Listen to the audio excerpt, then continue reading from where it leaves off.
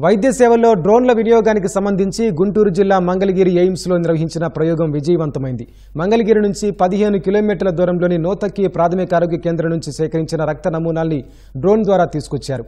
ఇకపై రక్త నమూనాల సేకరణతో పాటు ఇతర అత్యవసర వైద్య సేవల్ని డ్రోన్ సాయంతో సులువుగా అందించవచ్చని ఆసుపత్రి సంచాలకులు తెలిపారు.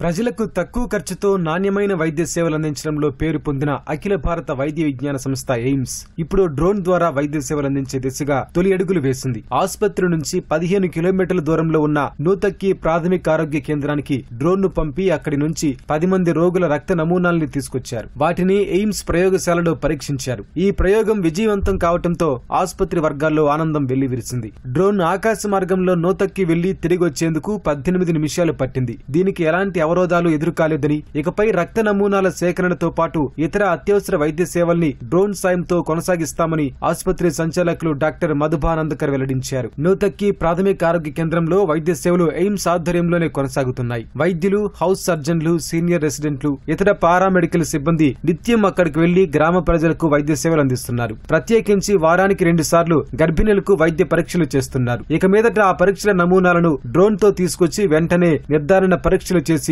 సకాలంలో రిపోర్టులు అందించేందుకు డ్రోన్ పరిజ్ఞానాన్ని ఉపయోగించుకుంటామని ఎయిమ్స్ సంచాలకులు తెలిపారు. All the ladies they cannot come here. They will get the facilities. All the investigation, blood investigation, antenatal checkup during every month by the blood investigation we will bring directly by the drone from Notaki to here, and that will give the facilities for all ladies for that antenatal checkup. It will expand gradually, and the drone has the very big role in future in healthcare for all people.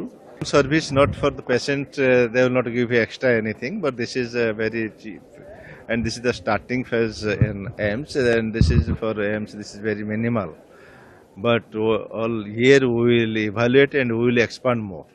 జాతీయ ఆయుర్వేద దినోత్సవం సందర్భంగా ప్రధాని మోదీ మంగళవారం ఢిల్లీ నుంచి virtual విధానంలో ఈ సేవలను ప్రారంభించారు. ఆసుపత్రికి అనుబంధంగా నూతక్కిలో గ్రామీణ ఆరోగ్య శిక్షణా కేంద్రం ఉంది. ఎయిమ్స్ లో ఎంబీబీఎస్ చదివే విద్యార్థులు ఇక్కడ క్షేత్రస్థాయి శిక్షణ పొందుతారు. ఆధునిక సాంకేతిక పరిజ్ఞానాన్ని అందిపుచ్చుకుని డ్రోన్ తో వైద్య సేవలు అందించాలని ఎయిమ్స్ కొన్నాళ్లుగా భావిస్తోంది. అందులో భాగంగా డ్రోన్ సేవల కోసం ఓ కంపెనీతో ఒప్పందం కుదుర్చుకున్నారు. రక్త నమూనాలు సేకరించి ఆకాశ మార్గంలో తీసుకొచ్చే బాధ్యత ఆ సంస్థకు అప్పగించారు. రాబోయే రోజుల్లో సేవలు విస్తరిస్తామని, దీని ద్వారా ప్రజలకు మరింత చేరువవుతామని ఎయిమ్స్ అధికారులు తెలిపారు. మన డ్రోన్ సర్వీస్ ఇక్కడ నుంచి all India institute of medical sciences Mangalagiri నుండి నూతక్కి మా రూరల్ హెల్త్ ట్రైనింగ్ సెంటర్ ఉంది, అక్కడ వరకు 15 కిలోమీటర్ దూరంలో ఉంది. అది ఇక్కడికి డ్రోన్ పంపించడం జరిగింది.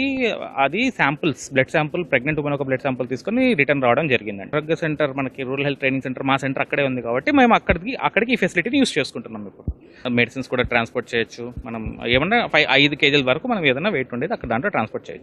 ఇప్పుడు ప్రస్తుతానికి మేము ఇక్కడ వరకు సర్వీసెస్ స్టార్ట్ చేసామండి. ఫ్యూచర్ లో ఎక్స్పాండ్ చేయడానికి స్కోప్ ఉంటుంది. ప్రాథమిక ఆరోగ్య కేంద్రాలకు సిబ్బంది వెళ్లి రక్త నమూనాలు తీసుకొచ్చేందుకు ఎక్కువ సమయం పడుతుంది. వాహనాలు అవసరం. ఫలితాలను అందజేసేందుకు మళ్లీ అక్కడికి వెళ్లాలి. ఇకపై ఆ అవసరం లేకుండా ల్యాబ్ లో పరీక్షలు పూర్తి కాగానే రిపోర్టులు, ఔషధాలు, ఇంజెక్షన్లు డ్రోన్ లో పంపి అక్కడ వైద్యులకు ఫోన్ లో తెలియజేస్తే సరిపోతుంది. దీనివల్ల సమయం, మానవ వనరులు ఆదా అవుతాయని అధికారులు తెలిపారు. ఈ డ్రోన్లను 40 నుంచి 45 కిలోమీటర్ల వరకు పంపించి నమూనాలు సేకరించే అవకాశం ఉందన్నారు.